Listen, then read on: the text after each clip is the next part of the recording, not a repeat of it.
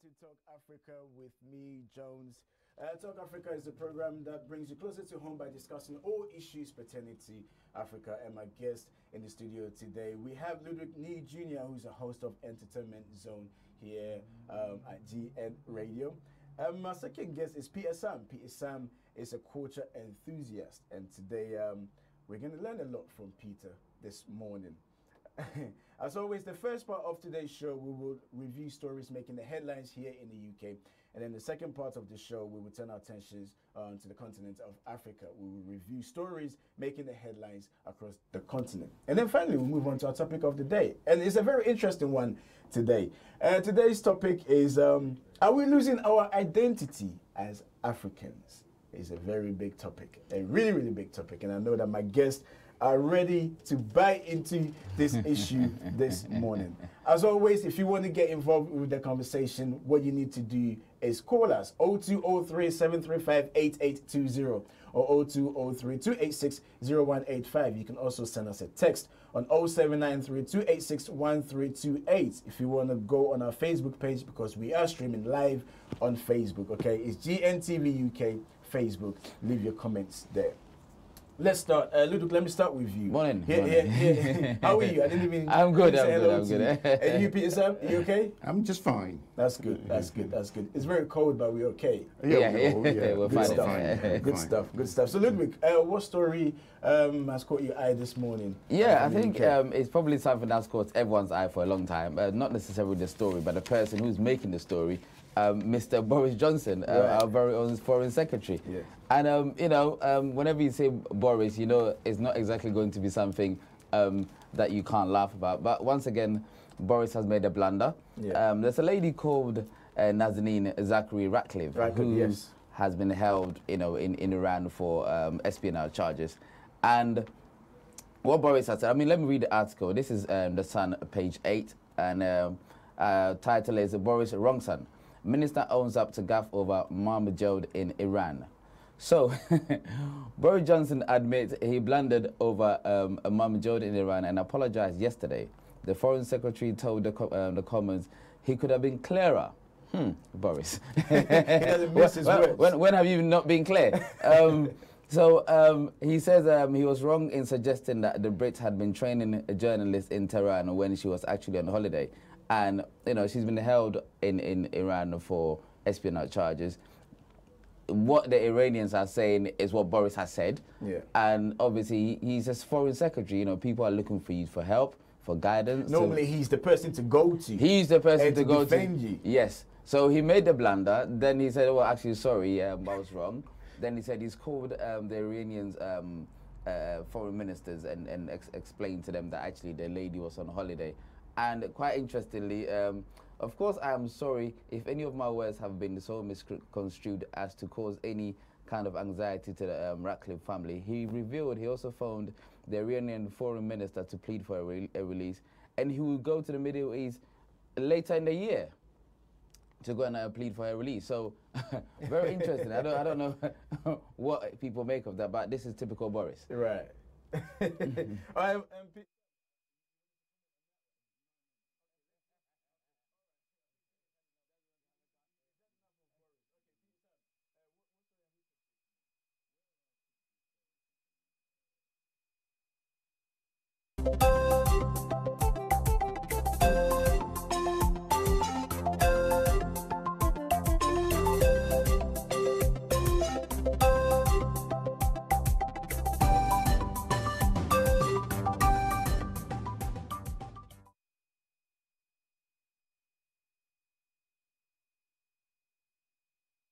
News Redefined. Wondering what's going on in the life of your favorite entertainment personality? Wonder no more, because the Daily Setbit has got you covered with the latest in entertainment news, gossip, facts, rumors, and of course, some sizzling interviews. Not just that, did you know actor Jimmy Foxx's real name is Eric Malone Bishop? I bet you didn't know. On the Did You Know segment, we bring you some mind-boggling facts you might not know about your favorite celebrity. We don't only set the trend with our stories, we bring you trendy videos and images that have gone viral on social media. Your entertainment just got better.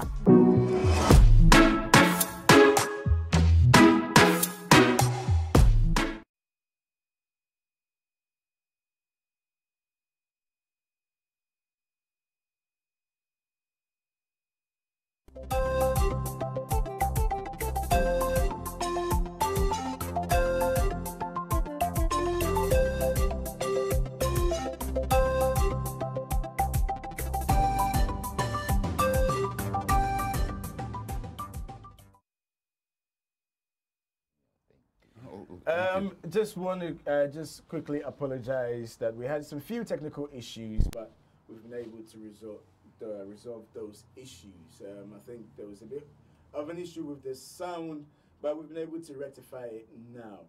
Just before we went off, Peter, I was coming to you.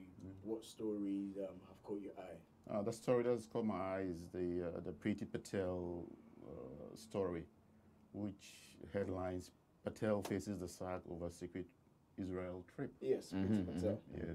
And conservatives, huh? Yeah, conservatives. Yes. Yeah. And you know, if one can recall that Mr. Fallon, Michael Fallon, himself got himself into trouble over touching of the knee. Yes, touching of the knee. Allegedly. You know, this also put pressure on our Prime Minister. But then that said, diplomacy has always been diplomacy. And whether it's in the front door or the back door, if you will, you know, people had to talk. But what did she do? I mean, I find it quite interesting that, you know, some of her stature was able to meet another country's prime minister, and then thinking about without the knowledge of our PM here. Yes, you know, Theresa May. Yeah, Theresa May. Yes, but then here we are. You know, she just didn't go there by herself. That's yes. She was supported by somebody who had a Tory influence and business contacts in Israel. Yeah, you know. So definitely, she might have thought, okay, I've got a backing of such a person, and therefore I can do it. But also in terms of even trying to give money to Israel, who are in the Golan Heights, which is an area that's not recognized for Israel to be in, and she's someone who's meant to be in charge of giving aid. All of that doesn't make sense, you know? Well, it doesn't make sense, but nothing ever in politics makes sense to us, except to them. Because, you know, for instance, they would tell you we're not selling arms to Israel because of their policies, you know, towards the Palestinians. But they do behind the back door. You know, Israel buys from Britain, and Britain buys from Israel. So nothing is ever certain, nothing is ever concrete in politics. You know, it all depends on what's going on in any given moment. You know? So her going is not something new. It's just been done all over. The only thing is that she's been found out. No, is it not undermining Theresa May's leadership? No, it is not. Well, I think so, because, I mean, if Theresa May is not aware of it until last Friday, and, you know, if anything, I would imagine Theresa May would have given the okay for Priti Patel, I believe her name is, to go and meet. You know, this is another country's head of state. So, you know, you don't just go and meet them. So I think the people behind the scenes... It's against the ministerial code. And I think both her and especially Boris Johnson, for his comments, under normal circumstances, he would have resigned. And it's quite interesting that all this stuff he does, it's still not resigned. No, hold on. I get you. Officially, one could say that. Yeah. But then unofficially, this has been done so many times.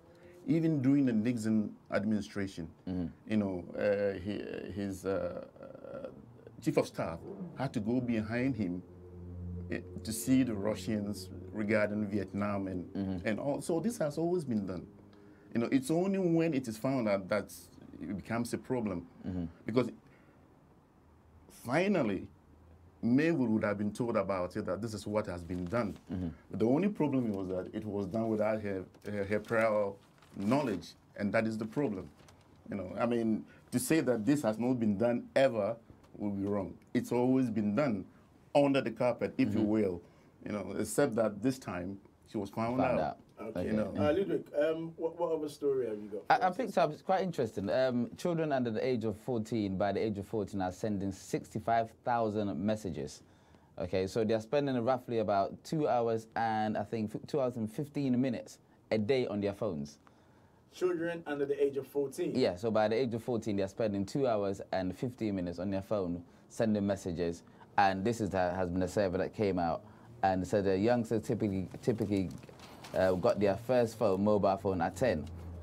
They devoted like more than an hour a day to browsing the likes of Facebook, Snapchat, Instagram, addiction to their phones was like the most common argument with their moms and dads, and the study for kids smartphone makers, Mongi found out. So psychologist Becky Spellman urged parents, it's your job to help them navigate their digital waters safely and set boundaries. So this is something that, I mean, when you think about it, 2.5 hours a week, I mean, a day, we're looking at, you know, over 10 hours a week. You know, I mean, if you were studying something... Is it that bad, considering the amount of time children spend watching TV? I think if the TV is when you are at home. Right. So now you've got a phone, you take it outside of the home, you have your 2.5 hours or 2 hours and 15 minutes on the phone, and then you come and watch the TV with the phone. Do you know what I mean? So I think, and I guess it's quite interesting, the topic that we're talking about today and how things have changed. Yes. You know, because people give their children mobile phones and tablets as a way of, you know, it's a new generation. It's a new generation. It's a new generation thing. You know, but I think the dangers are the fact that, you know, for 2.5 hours, I guess, if you have a child that you need to keep occupied, that's great for you as the parent, but the consequences of that is children get used to phones so much that they don't know how to concentrate when they don't have those. It's funny you brought this story up. A few days ago, it was reported that children under the age of 10 have been, what was it called? Sexting. They've been sexting. Yes. So then, what happens is, if they're spending that amount of time using their phone, what exactly are they doing on what there? What kind of messages are they sending? You know, and also remember, we've exposed them to a different type of 24-hour world, where now, whereas before, you know, we have Watershed, you know, you can't watch anything that's, you know, of adult nature before 9 o'clock. They have that now. They take that to school. You know, they've got VPN, they've got browsing statuses, they go to places where they've got access to Wi-Fi. You don't know what they're doing on there. And it also means that maybe we're giving them an opportunity to grow up too quickly, because they are now used to things that you never know. They've got codes. If you're a parent, you are caught in the dark. Yeah, go on. Yeah, but this is where I come in. I've raised 2 kids. Yes. You know, so I'm aware of this problem. Yeah. And this is where I go back to my cultural upbringing. Yes. And I tell him, may I speak in Fanti so that I can translate later? Okay. That's a akoko tieneba in sumkumun. Okay. Right? A hen may step on its chicks, but it will never kill it. That no matter how much you love your children, there must be some form of discipline that comes with it and balances the whole love discipline thing.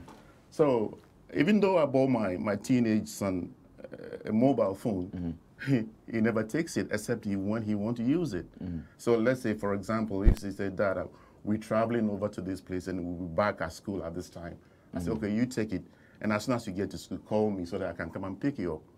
So he gets to use his phone only at the weekends for a certain number of minutes or hours. And that's it. Because I know that given that opportunity, they would misuse it.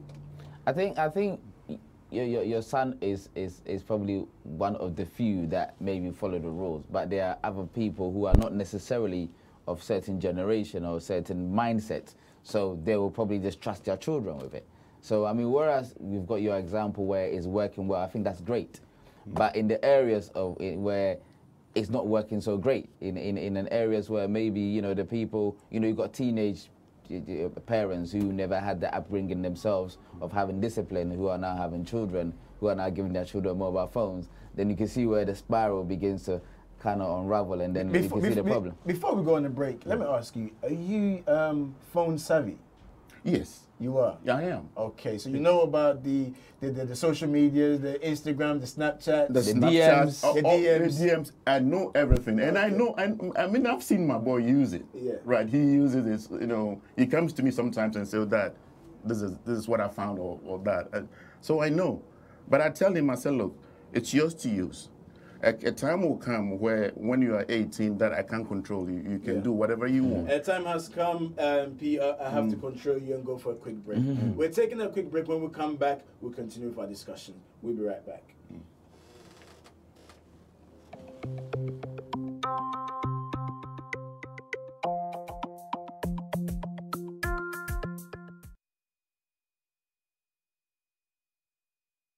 Majority of you only pay attention to us after years of unremitting persistence and rejections, whilst we challenge the way it has always been done.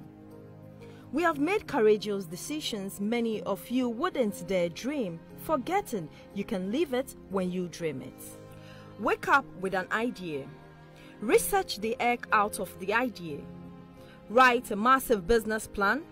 Raise money and create business. Wave goodbye to friends and families as your life is now your business. Stick with it, even on the bad days. Following your massive expansion into a worldwide domination, retire to your favorite highland or go back to step 1 and wash, rinse and repeat. The CEO's Chair, showing on GNTV UK.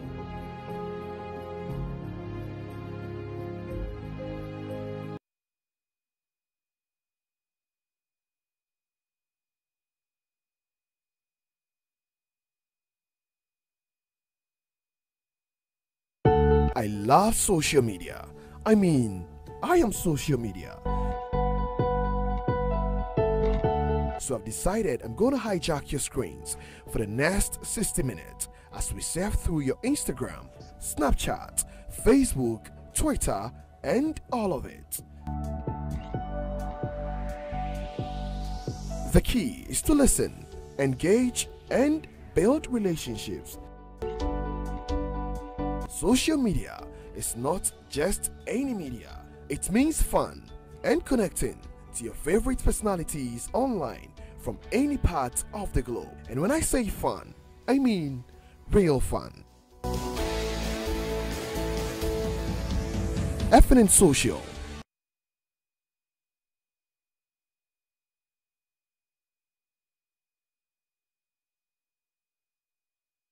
Majority of you only pay attention to us after years of unremitting persistence and rejections, whilst we challenge the way it has always been done.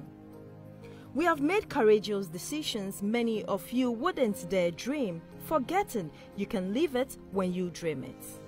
Wake up with an idea. Research the egg out of the idea. Write a massive business plan. Raise money and create business. Wave goodbye to friends and families as your life is now your business. Stick with it, even on the bad days. Following your massive expansion into a worldwide domination, retire to your favorite highland or go back to step 1 and wash, rinse and repeat. The CEO's Chair, showing on GNTV UK.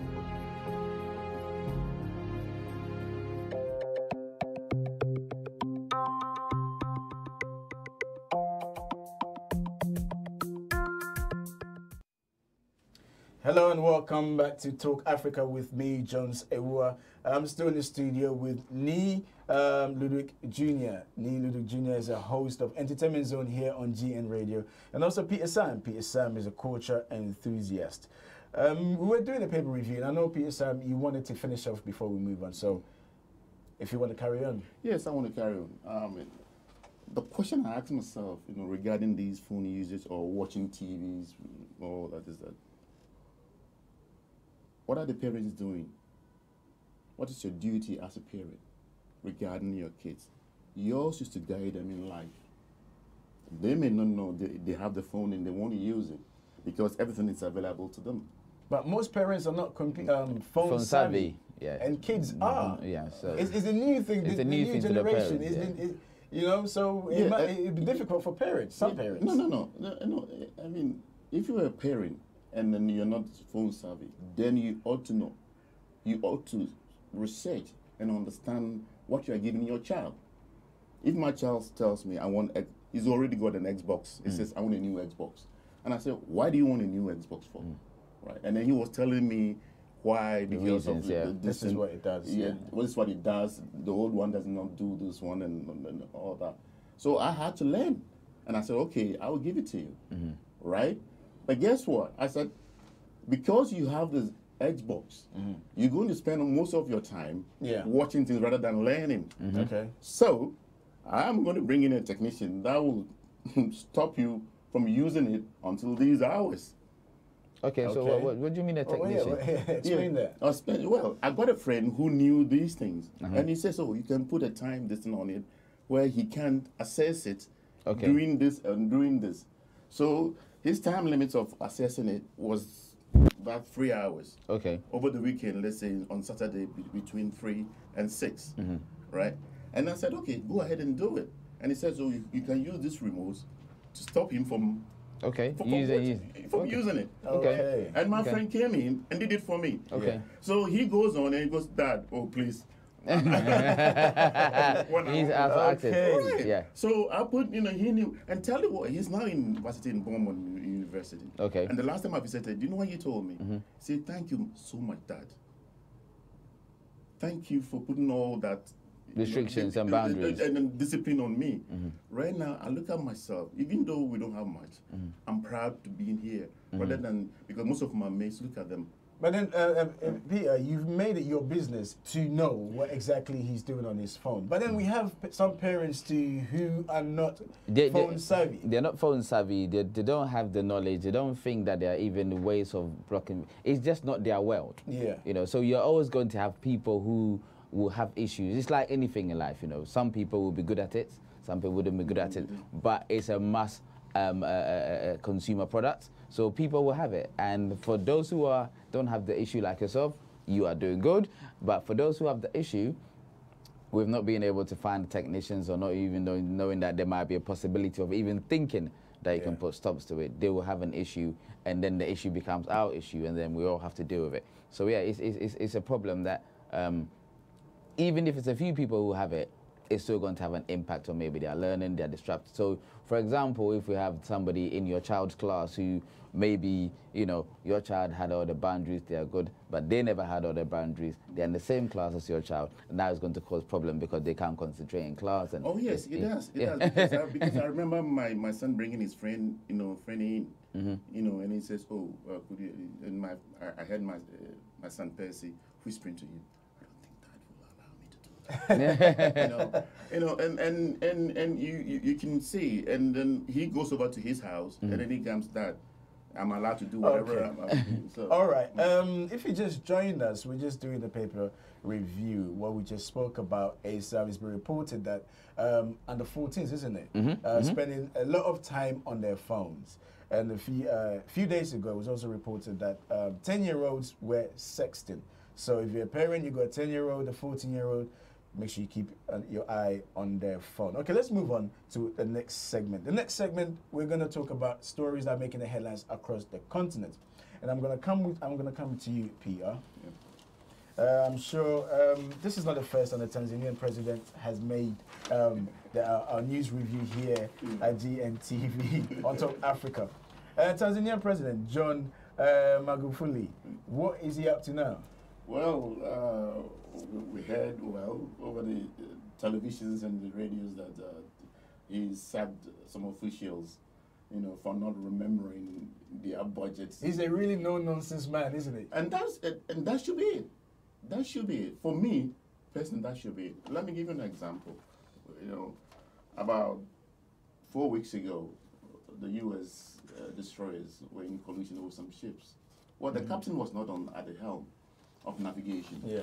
And yet, when they did inquiries as to what happened, the chief of Navy was cross. He says, "I don't care what happened. You, the head, was supposed to be there." So both captains of the ships were immediately sacked. I mean, if you head a department and you don't know how much budget is under your then I'm sorry. Something is missing somewhere else. Heads must roll. Yeah, heads must roll, because you must know exactly how much money you have and where you're going to use it, how you're going to use it, and then what's going to come out of it. Accountability, isn't it? Yeah, that's it. Accountability. I mean, as soon as your listener says, "Oh, okay, I have this amount of money. This is where it's going to go. This is what will come out of it." Or maybe there and thereabout, So for you to tell, I don't know how much, come on. but since Magufuli took charge, it's been 2 years now. Yeah. And in April, he sacked around 10,000 civil servants for having fake education certificates. Yes. Okay. When he came on the scene, a lot of people were saying, look, this is the type of leader that Africa needs. But recently, we've also found out that he's kind of put restriction against opposition. So if the opposition party trying to hold rallies, he stops it. So are we then looking at somebody who came in with good intentions and in the end become a dictator? Well, let's take, for instance, our own Kwame Nkrumah, right? Everybody would agree with me that Nkrumah had good intentions towards his nation, the way he wanted to develop Ghana, the way he wanted Africa to unite. Yeah. And he was developing Ghana at such a pace, right? But it came to a point where he said, okay, I'm going to have a one-party state, change our own national flag to the CCP, and people were saying, what's he on about? The powers go to their head then. So no, because because you ask yourself, how do I make sure that I can get things done without getting opposition really, barring me all the time?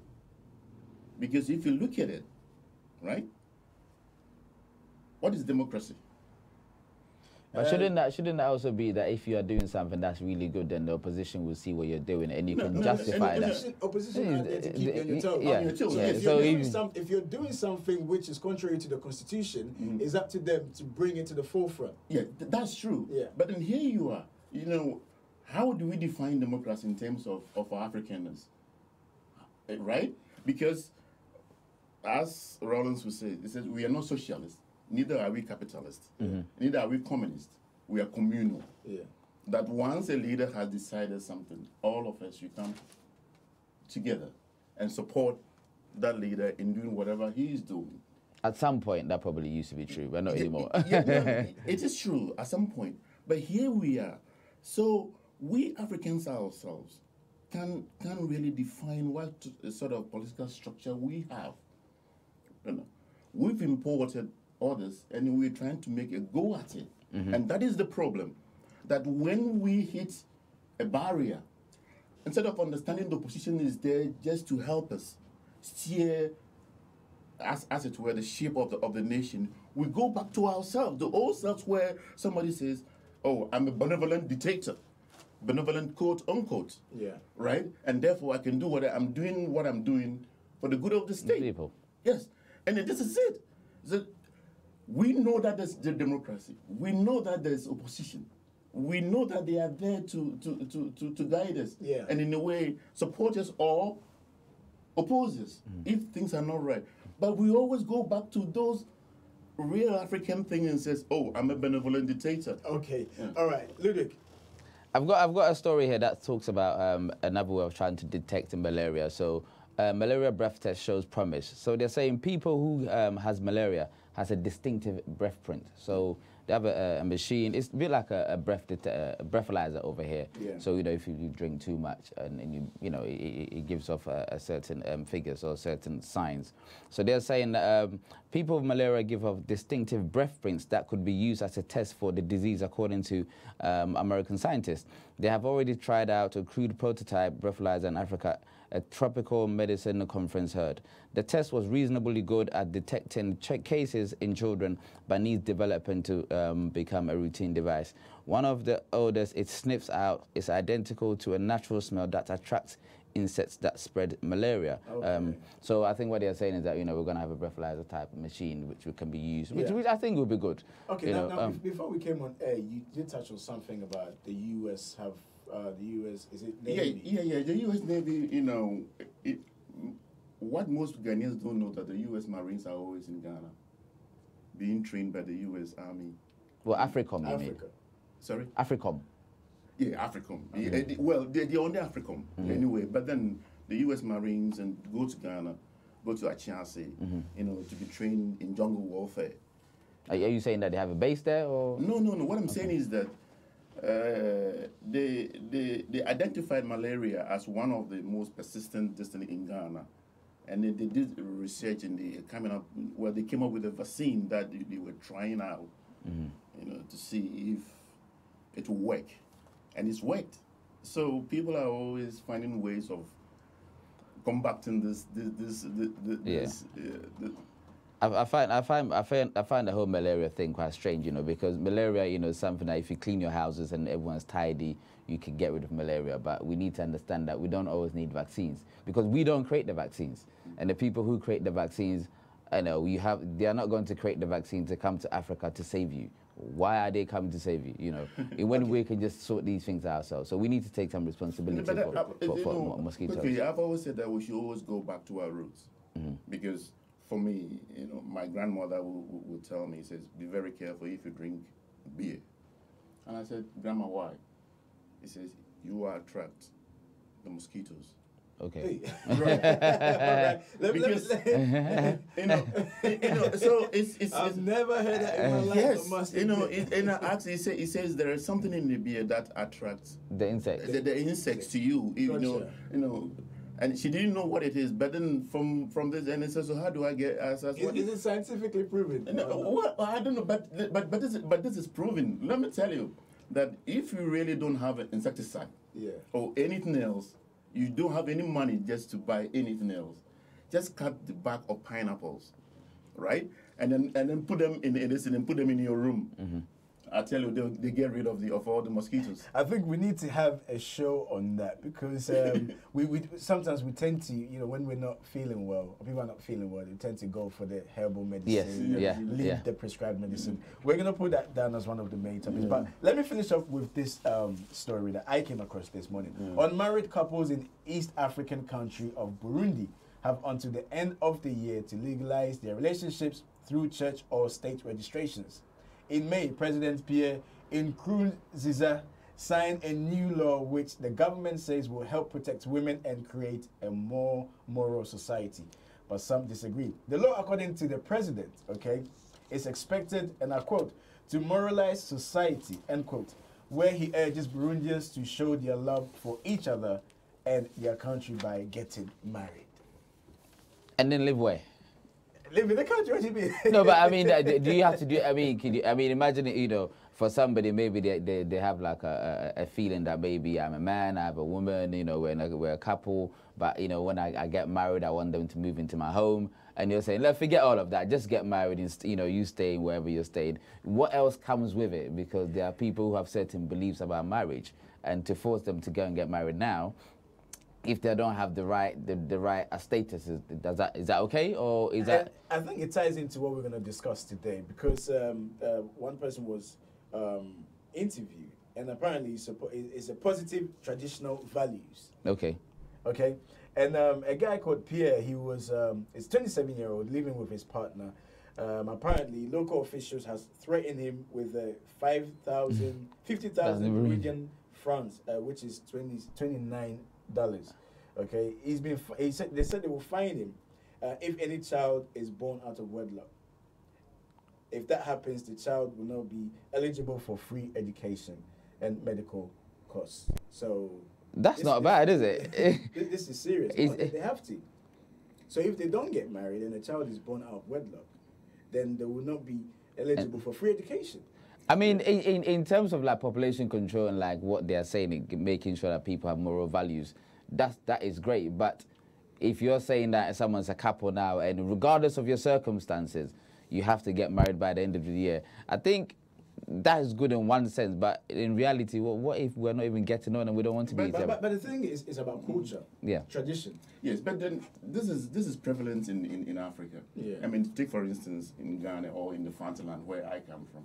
I mean, if you ever got a girl pregnant, you are in trouble because they will ask you stay away until the girl gives birth, and then you have to pay a whole lot of charges that is on you, and all because of the moral and ethical this and that comes with it. But here we are. If I am a young man and I'm supposed to marry a young lady, how much would I have to spend? So the costings of it. The costings of it. And I mean, a young man looking at spending so much, and he doesn't even have a dime to his name in his savings. And yet, this natural edge, you know, is there. Not just on the man's part, but also on the woman's part, will force them to come together. So it's as social as it's financial, as it's so many other disinfectants that come into it. So for you to make a law saying that, okay, this is it wouldn't work. No, it wouldn't work because, like I said, if you were saying that maybe, you know, people who have children need to make some concessions towards, you know, getting together to coupling up, yes, but to say that, you know, if you're an unmarried couple, what are the criteria for a couple? How does he know you're a couple? You know, are they wearing like some bands or some rings, or are they got tattoos on their back? How do you distinguish who's a couple? So I can see where he's trying to go with it, but I think it's just maybe probably trying to win some customary rights votes or something in some election coming up. Okay. Oh, yeah. Go on, because you know there are always factions in society that will support certain. Oh yes, of course. You know, the churches will support this straight away. It's Talk Africa. You're watching us live on Facebook. We're also on GN Radio. Okay, we're taking a quick break. When we come back, we turn our attentions to our main topic of the day. Don't go nowhere. We'll be right back.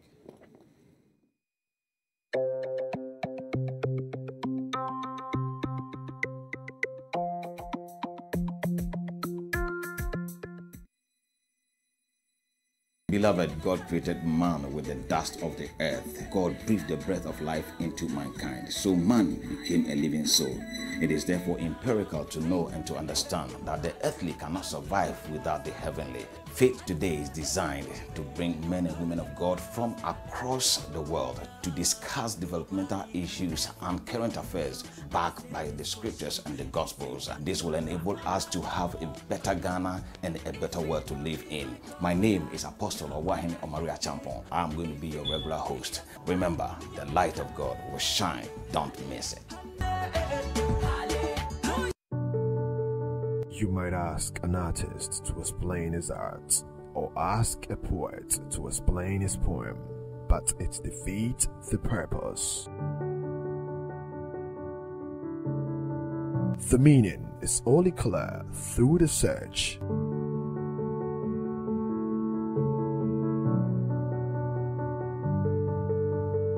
Painting is the silence of thought, the music of sight.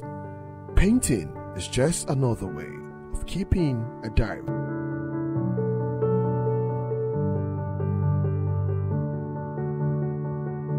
If we could say it in words, there'll be no reason to paint.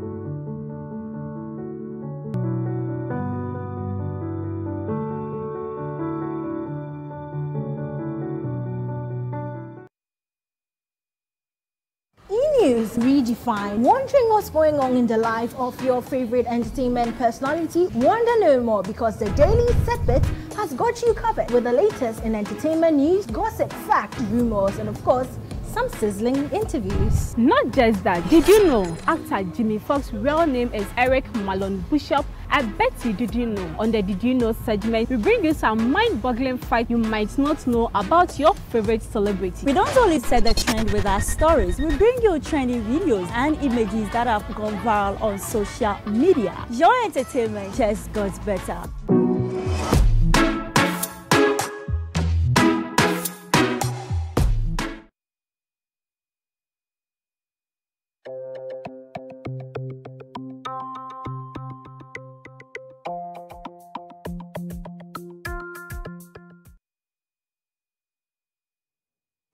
Welcome back to Talk Africa, the program that brings you closer to home by discussing all issues pertaining to Africa. Today in the studio we have Ludwig New Jr. Ludwig is host of Entertainment Zone, isn't it, on GN Radio? That's and also we have Peter Sam. Peter Sam is a cultural enthusiast. I'm just going to take a few messages. I understand we have a few messages on Facebook. Going to take them, and then we'll move on to our main topic of the day. Just to remind you that you can listen to us on GN Radio. You can listen to us on GN Radio, DAB across London, Sky Channel 0185 across UK, Eurobed and Astro TV across Europe, and also on TuneIn, GN Radio. You can listen to us. There's one comment that's coming on the Facebook page, and this is from Kofi Ali, where we said, please, there is nothing like benevolent dictator, end quote. So we shouldn't use that to justify any form of dictatorship.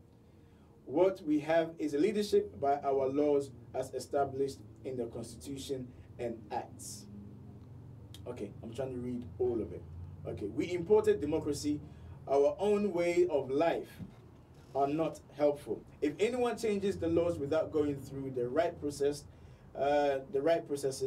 we have to call them dictators and challenge them in defense of the Constitution. So that's from Kofi Ali. I think Kofi Ali was talking about what you mentioned, benevolent dictators. But I think, I mean, like that. Yeah, I don't think you were saying people were. You were saying people were using that as a guise to do other things, as opposed to that's what they were called. I mean, exactly what I meant with a dictatorship is a dictatorship. Okay, there is no way you put it, but there's no two ways about it. You're a dictator. You're a dictator. Yeah. All right. What I was trying to say is that our leaders try to justify that by saying that, putting the benevolent in front of the dictatorship, just to justify it. So, All right. Continue to send in your text messages, and you can call in. Okay, you can call in. All right. Now let's move on to our main topic of the day. Let me just read this quote. Malcolm X once said, "We didn't want anybody telling us about Africa, much less calling us Africans. In hating Africa and in hating the Africans, we ended up hating ourselves without even realizing it. Because you can't hate the roots of a tree and not hate the tree. You can't hate your origin and not end up hating yourself. You can't hate Africa and not hate yourself." So that was from a quote from Malcolm X, which leads us into our main topic of the day. Now, one of the challenges that people of African descent continue to face from days of slavery is the question of identity. Okay, so we're posing a question to you out there today. Are we losing our identity as Africans? We'd like to know your thoughts. My guests are very, very eager to get into it. Again, you can call into the studio line 0203-735-8820 or 0203-286-0185, or you can send a text message on 0793-286-1328, or go on our Facebook page, GNTV UK, and leave your comment. Ludwig, are we losing our identity as Africans? I think this is quite an interesting question, but it's a very broad question. Yeah. And I mean, yes and no. You know, some yeses are for the right reasons, and some no's are for the wrong reason. Let me give you an example of some of the things that different cultures in Africans may be used to. Some different cultures are used to different practices. Some of those practices are not good. For example, FGM. FGM is not good. Okay, but some people identify with it as a good thing. Okay, so I think in any society that develops, that grows, that get exposed to the world, you lose certain things, and we have to try to retain certain things. But we have to identify what are the good things that we need to lose and what are the good things that we need to gain. So, for example, how do you determine what is good and what is bad? But that's what I'm saying. That is what people will all struggle with, because FGM, you know, everyone now in the Western world anyway, including Africans in the Western world, have come round to the fact that actually maybe the thinking behind it many years ago was probably good then, but now as we come out and, you know, explore the world and actually understand people's thoughts and feelings and rights and so on, that actually no, you can't be doing that. You can't be, you know, putting young girls through that, you know. So some of us agree, but let's just put it out there. FGM for people that don't know. Yeah, female genital mutilation. Yes. Okay, so many people now, you know, agree with that, but many people back home don't agree with that because they probably are not exposed to certain things. So there are certain elements of culture that, you know, we have to lose, but that is always going to be a struggle. But equally, there are certain elements of culture that we need to keep. And I think I was speaking to somebody about some of the games we play when we were younger. You know, I went to IKEA and I saw the Owari game. You know, Owari is a game that we played in Ghana. It's nicely packaged. You can buy that from IKEA. I couldn't believe it. But you can't buy the same package from Ghana, as it were. So other people have come in, they've seen something that's good, they've packaged it, they've taken it.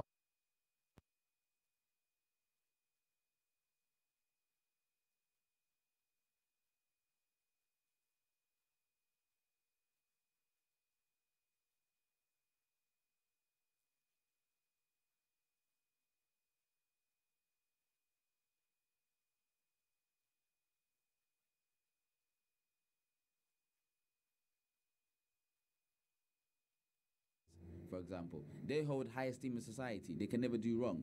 But you can never do that here.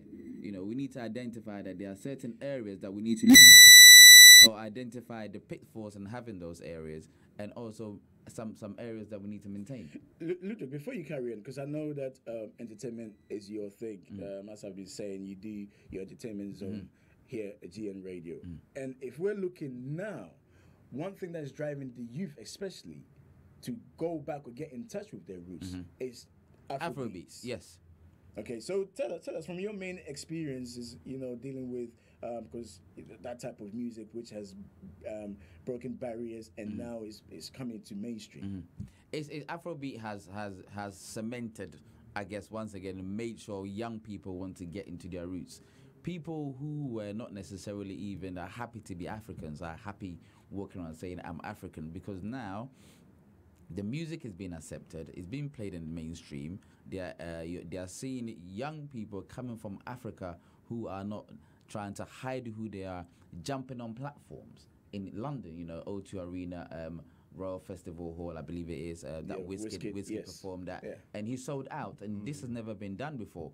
People are now being able to travel and rub shoulders with their so-called role models like DJ Khaled and so on and so forth. Michael Dapar, who is a comedian, he's done a song which, you know, really shouldn't really get anywhere in the scheme of things, but his talent has been seen because people have embraced the culture. Whereas if this was about 10 years ago, he wouldn't have got anywhere. Or so even don't mean to cut you off, or even the comedian Eddie Kadi. Eddie Kadi has a really from Congo. African accent from Congo. And he says Congo every time he comes on stage, and he's speaking Congolese, and you know, he dances and everything, and he puts it out there, and people are embracing that. So that is taking people back home. People want to go to Africa, they want to go to Gambia, they want to go to Nigeria, you know, and now with the advent of social media, people are now able to see the good parts of Africa as well. You know, not necessarily what the media shows us, but you know, this is where the social media comes in with the phone. But then here's the thing. I mean, is really Afrobeat or rap or this thing new? Okay, so because I say so because if you look at the beats of Africa, like Osode or Osibi or this or rap, it's always been there. But they couldn't break through. Yes, I'm coming. So as ourselves. As ourselves. Yes. For rap like this, right?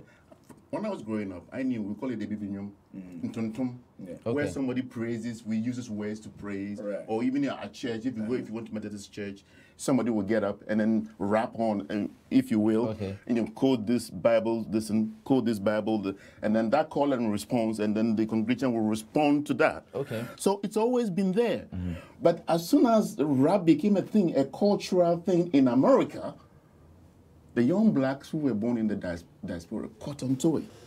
So it's Africa coming back to Africa. But I think the difference was that they were following the beats from a foreign land, so they were trying to be rappers. You know, they had American accents. You know, they were trying to copy that LL Cool J's. You know, they wanted to have the gold chain and the hats. Now they want to wear the African cloth. They want to wear their batakari. You know, like the Nigerians sing. They don't even speak English. It's pidgin. They are singing in pidgin. You know, they are wearing their traditional clothes. They're not necessarily wearing the clothing that's identified with the Western world. You know, and whereas the children and young people growing up, you know, in the Western world were identified with Western role models, they are now identifying with African role models. Let me come in. There's one artist, I tried to get him, I'll see if we can get him, A-Star. He made a song called Mother Tongue. And he's saying that he wished he could speak his language. Let me ask you this, Ludwig. When you listen to especially the African artists, you said they sing or they rap in pidgin. That it's a language that has come out through English. So that's not a native language. No. It's not. Okay. So now, are we saying that a generation that was meant to teach us about our culture failed us? I don't think they failed us. I think what happened is that they tried to fit into a culture. So they've come from back home to fit into the Western world. So they are trying to make sure that you can fit into the Western world because they've come from a place where they're trying to survive here. So they're not going to teach you the skills that they didn't use to survive. So they said, if you speak good English, it's good for you. And I guess it makes sense because you are here. And I guess for most of them, they had no intentions of going back. So those who never had any intention of going back are not going to teach you skills that they don't think you are going to need. As time has evolved and people have become more confident, Africans have become more confident, you know, like I was saying, you know, years ago, you know, adults are in the room and children can't speak, you know, now you're having adults and children conversation, sharing knowledge. People are now saying, oh, well, Dad, what does that mean? Or Mom, what does that mean? Why don't you teach me that language? Because whereas years ago, you know, many people have to say that they were from a different Caribbean country and otherwise being African was not, you know, cool. Now everyone wants to be African. So because everyone wants to be African, it's opened up the floodgates of, well, I want to learn more about my culture because it's accepted.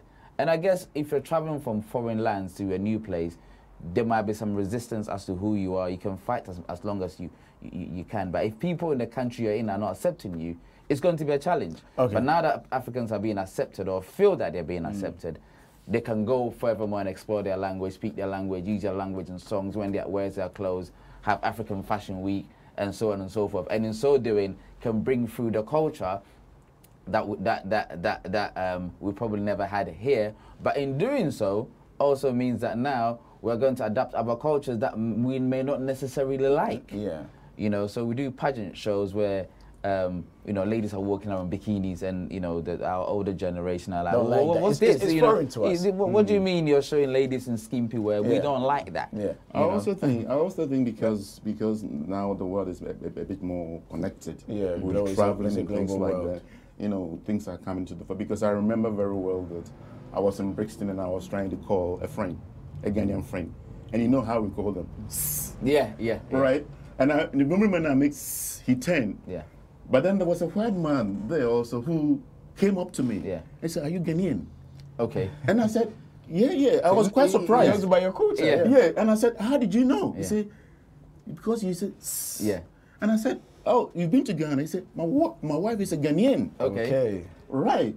And then, do you know what he said? He said, "Do you know how to prepare groundnut soup?" Okay. So because I miss it. Yeah. Right. So as people are traveling more and they begin to experience things, you know, they want to know the meaning of Akwaaba. Because I remember once my son actually says that if you went to Ghana, you say Akwaaba. What does it mean? I said, okay, let me speak in Fante so that you understand, because I could never explain that in English. It says Ekreya Aba. And we don't say it to anyone except a family member. Okay.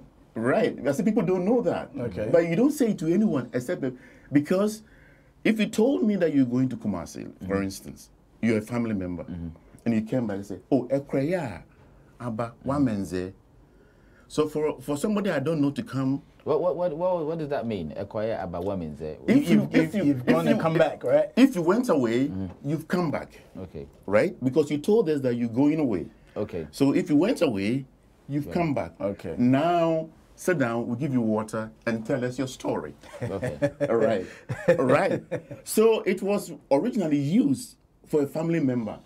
But then now it has become an acceptable thing where everyone you know, so these are the things that come to the fore when.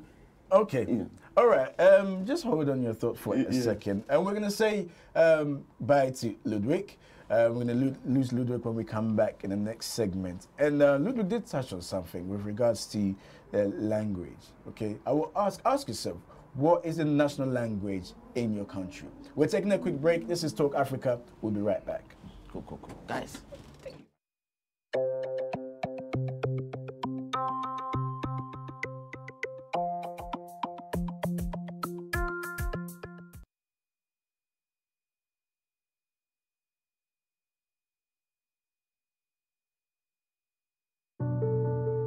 You might ask an artist to explain his art, or ask a poet to explain his poem, but it defeats the purpose. The meaning is only clear through the search.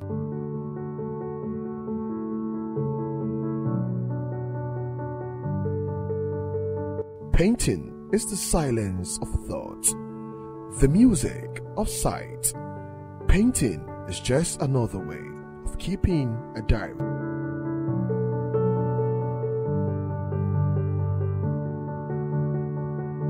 If we could say it in words, there'll be no reason to paint.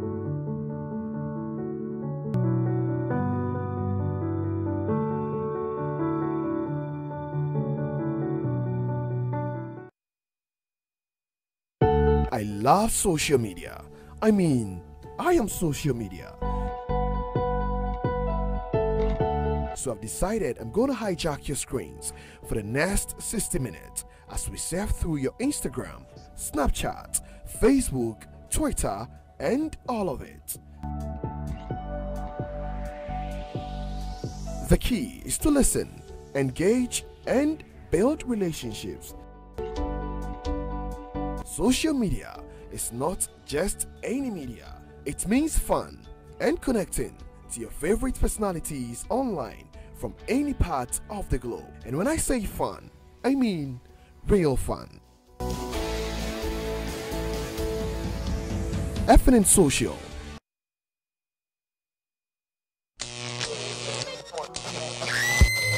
Next time, not joke with No Nuts family. I hear me. I feel that. Foreigners are in deciding for us, what to do when it comes to our music. This is just so not cool. Charlie, just forget them. If you're not ready to pay our artist like a $30,000 or $90,000, then where are we going? Talented case. You go see one kid can't they stay top. They do small acrobatics here and there, or people they clap. Why this kid get talent? How? Instead of beefing each other, Ghanaian artists can actually join hands together and promote themselves internationally.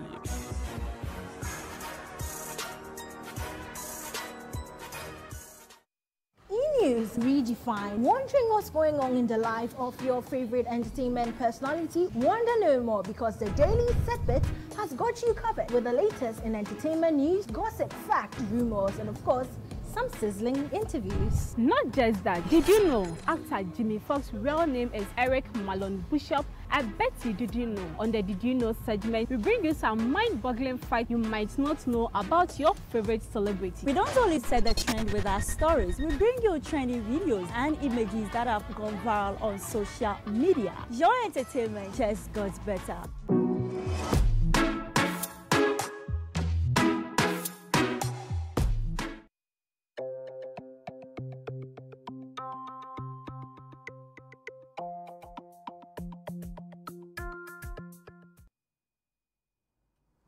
Hello and welcome back to Talk Africa with me, Jones Ewa. We say goodbye to Ludwig and we say welcome to Kenneth Ato Johnson, another person who works here at GN Radio. It's getting very interesting. Okay, continue to send your comments in. The number to do so is 0203-735-8820 or 0203-286-0185. If you want to send us a text, it's 0793-286-1328. In case you're just wondering, okay, you would like to see a bit more variety of the guests in. Yes, we did have a guest who was supposed to come in, but due to unforeseen circumstances, unfortunately, he couldn't make it. All right. So now, before we went on a break, we posed this question to our listeners and viewers. And the question was, are we losing our identity as Africans? Let me read few messages on Facebook. Ameka Kujo Wisdom is saying, I'm watching you live all the way from Ghana. Okay, Ameka, thank you. Keep watching. Blazej Konke is saying, I wish I had time to listen to this very interesting topic. Okay, keep your comments, keep your thoughts coming in. You can also call in. Before we went on the break, I did say something. What is the national language in Ghana? That is arguable, because one could say that if Please come closer to your mic for me. Because one could argue that the language spoken of in the street, but is it? Because if you went to school, then you have to use English. Yeah. And English has become our lingua franca, from kindergarten all the way to the tertiary schools. So, in effect, we've lost a part of ourselves. South Korea, for example, let's say, developed so quickly because they use their national language in every sphere of activities. So one can pinpoint what language it is for Ghana. Because I'm a Fante. I would say I'm proud to be a Fante, and I will speak my language. You might be a Ghana. Somebody might be listening. So we don't have a national language except the English language, which now has become our language. Is there anything wrong with that, or you oh think yes, it is. It's a big problem.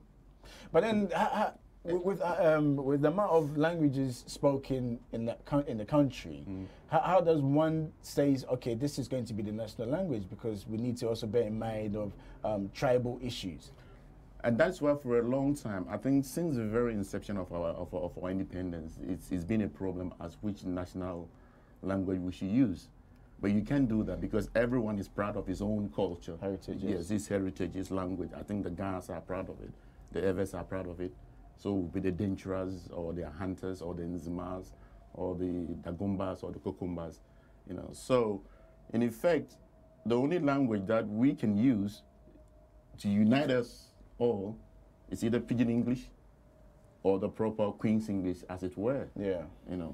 And but then also by using that, we've lost part of ourselves. I'm listening. It's quite and one may argue, why do I say we've lost part of ourselves? Because it is your mother tongue that identifies you as a person. I remember very well that my grandmother called me and said, Kwesi, we're sorry that we have to give you a name, Peter, because that is the name that you ought to have to be able to go to school, to the Roman Catholic school, to be baptized. But then, your real name is Kwesi Nyamoa. And I asked my grandma why. He says, well, you're a Fante. And if you're a Fante, you must have a Fante name. You must have a name that is associated with your clan or Ebusia. And then I asked my answer, what does Ebusia have to do with it? He says, well, you are Anana, but people may not know what it means. And then she gave me an example. He says, look, that name given to you is not for nothing. And he said, just in case you travel from Accra to Kumasi and you have no money to your name, you have nothing, not even a penny to your name or a city to your name, how are you going to survive? I said, I don't know. He said, yeah, you don't know, but we know. Because the very moment you ask, can I be shown to an Anana clan or an Asante or Yoko clan, and you go there, they will ask your mother's name. And you say, my mother's name is Efo Yaneba, and my mother's mother is Kwansima. They will know you are of Anana clan, and they will take care of you. So these Ghanaian things, our language, the way we speak, the way we do things, has kept us together for a long time. The English has come and superimposed itself upon us. We have no other choice but to give you an English name. Yeah. But then, okay. With regards to the names, do you have an issue with it? I mean, because your English name is Kenneth Atu Johnson. Yeah. I don't have an issue with it, but before, let me say morning to your viewers and your listeners out there, and thanks for having me on the show. I would say I wouldn't have a problem with it. I don't have a problem with it, but sometimes it's how the name is being used. Let's say if you go somewhere and someone asks you, oh, what's your name? And you said, okay, my name is Kenneth Johnson. Instead of you bringing your African name in within, that shows that maybe you're trying to ignore your background, where you come from. And sometimes even when I go somewhere and I tell people that I'm Kenneth, they say, but you're from Ghana, what's your Ghanaian name? And it makes me feel a bit, okay, my name is Atu Kwamina. So I think sometimes the name is very important, like my colleague is saying. The name is very important. But the topic is about, have we lost our identity as Africans? I think the identity have been lost from the day that we ignored our ancestral background and we embraced the Western culture. If I may put it that way, because you know, the Western culture came to say, make us confused for us to divert from our language and for us to embrace the English language. And I'm asking myself, how many people in Ghana, like Uncle said, how many people in Ghana speaks the English, or either we have to, speak one language as a pidgin. To me, it's very sad as an African country. Sometimes people even find it very, let's say, they feel shy to even speak their own tonation or their own language. And so to me, I think our identity, like I said earlier on, has been lost from way time immemorial. That it takes you and I to bring these things back. You mentioned something. Yeah, I'll just let me just ask him this. You mentioned something about taking up the Western culture. Yeah. So right now, across the continent, across Africa, many people believe that if you go and see the native doctor, that is wrong. If you believe in a certain religion, that's the right religion. If you're a Christian, for a reason, for an example, that's the right religion to follow. But then many people have also argued that the Christian religion was not something that Africans practiced. It was something that was imposed upon them. So therefore, have we now ditched our beliefs to uphold other people's beliefs? Let me answer that. Because look at the monotheistic religion, like Judaism or Islam or Christianity. There's a core tenet in all of them. And by that I mean, if you look at Judaism, there's what they call Shema. And if I can quote in the Jewish, it says, Shema Yisrael, Adonai Eloheinu, Adonai Echad. And in translation, it says, Hear, O Israel. Yeah. For the Lord our God is God, and the Lord our God is one. And if you ask any Jew, he knows that. Or if you take Muslim or Islam, La ilallah Muhammadur Rasulullah, there is no other God but Allah, and Muhammad is his prophet, peace be upon him. Right? There's a core tenet. Did Ghana, or at least as a country, did we have a core tenet of belief before the white man came? Do we? Yes, we did. Yes, most people don't know. Jinyami is our core belief. Yet people did not know. Explain what Jinyami is, because you got a lot of people from the continent listening. But then Jinyami is just the last sentence, the last word of a whole sentence. And I'm going to quote in Infante, and then I will translate for people to understand. I say, about the Santini Efrititi. Yemu biara enyewa ohuna sase. Me yemu biara so entinasi nkosi newiyi Jinyami. That this great panorama of creation dates back from time immemorial. No one lived. That saw its beginning. And no one will live to see its end except God. Only God. And this was the core belief of the Akan nation or the Ghanaian nation. And from it emanates so many other things, like going to see it all emanates from this one thing. That is why that Jinyami has become a national symbol for us. Let me give you an example. If I should ask you, oh, Ato, will you come to my place tomorrow? How will you respond? Oh, you're Nyamini Pera. By the will of God? By the will of God. But people say, by the grace of God. God's willing. No, or ask him, oh, Ato, I'll ask you, how are you doing? Things okay. Yamina Dumo, by the grace of God. So I have never seen any African, or let's say Ghanaian, that you've asked, and he says, oh, your boss from Nepal. If it was a fetish or that never happens. It never happens. It's God. So is this Jinyami, as I quoted, that was the core belief of Ghanaians, spiritual. And the Christians or the so-called Christians or the white man was able to see supreme because we already believed that. It was already in us. That's why they were able to Christianize as quote unquote. So we have our own system that we've forgotten. And I will elaborate on that later on. No, go on. You know, so let's take for instance, how would you define a human being or conceptualize a human being? Right? Scientifically, they'll tell you it's the coming together of the XX and XY chromosome. Yeah. With this attendant DNA. Let me just pause you for a second. Yeah. Let's speak to our caller this morning. Kofi Ali, good morning. Hi, sir. How are you? We're good, thank you. What would you like to say this morning? In fact, I felt very, very pained.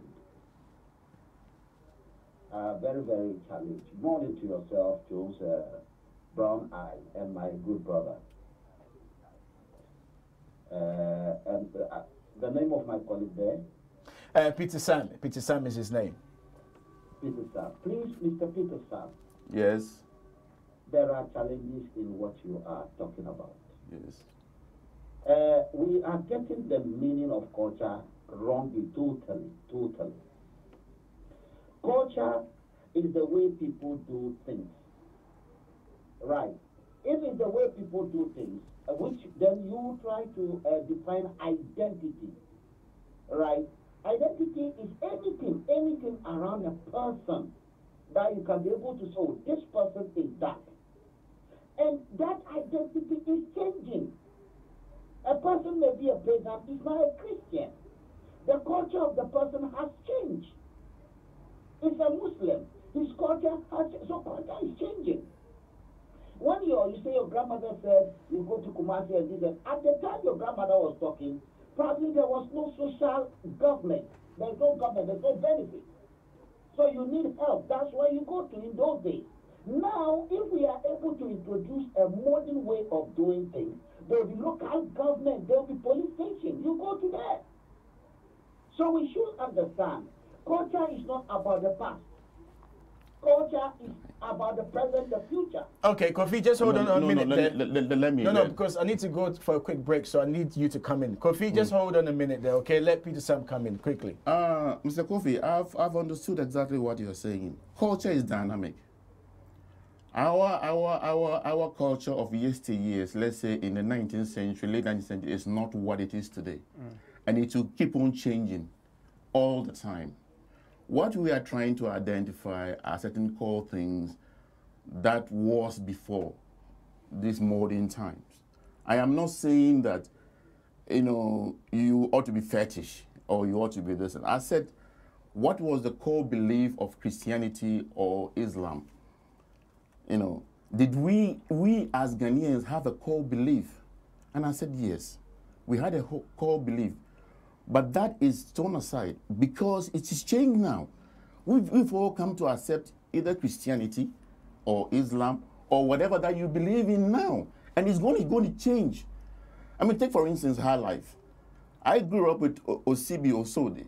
It's gone. It's gone now. Now you have a new beat.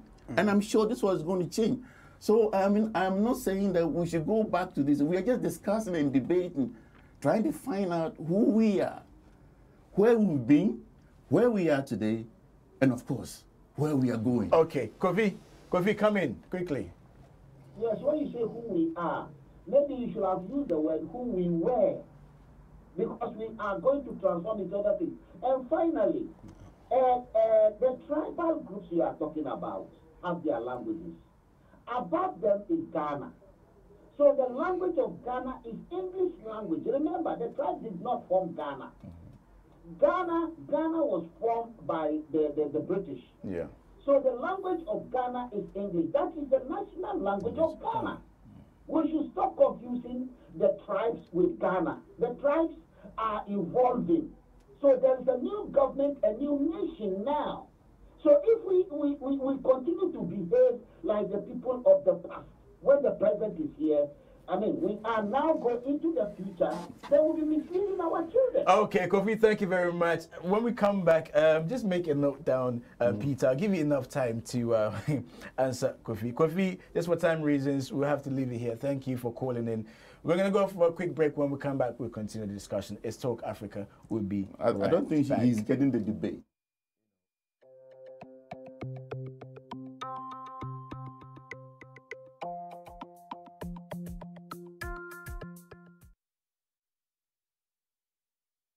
Beloved, God created man with the dust of the earth. God breathed the breath of life into mankind. So man became a living soul. It is therefore empirical to know and to understand that the earthly cannot survive without the heavenly. Faith today is designed to bring men and women of God from across the world to discuss developmental issues and current affairs backed by the scriptures and the gospels. This will enable us to have a better Ghana and a better world to live in. My name is Apostle Owahim Omaria Champon. I'm going to be your regular host. Remember, the light of God will shine. Don't miss it.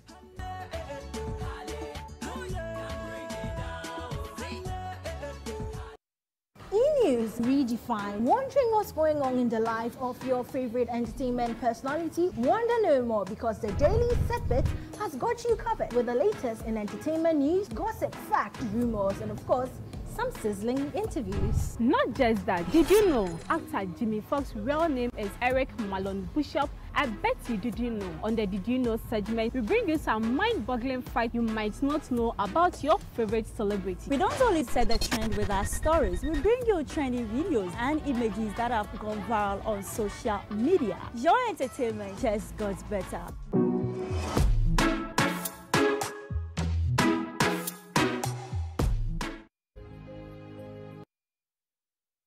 Majority of you only pay attention to us after years of unremitting persistence and rejections, whilst we challenge the way it has always been done. We have made courageous decisions many of you wouldn't dare dream, forgetting you can live it when you dream it. Wake up with an idea. Research the egg out of the idea. Write a massive business plan. Raise money and create business. Wave goodbye to friends and families as your life is now your business. Stick with it, even on the bad days. Following your massive expansion into a worldwide domination, retire to your favorite highland or go back to step one and wash, rinse and repeat. The CEO's Chair, showing on GNTV UK.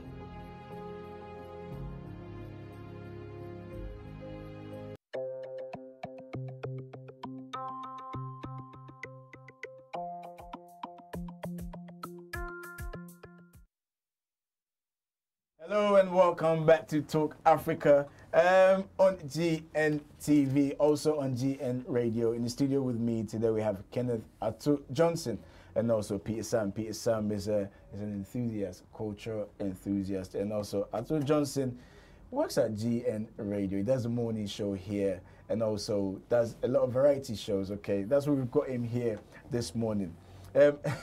Let's go into. I mean, Kofi. Before we went on the break, Kofi came on. Just in case you just tuned in, okay, the topic we're discussing this morning is a very interesting question we're posing to our listeners and viewers this morning. We're asking, are we losing our identity as Africans?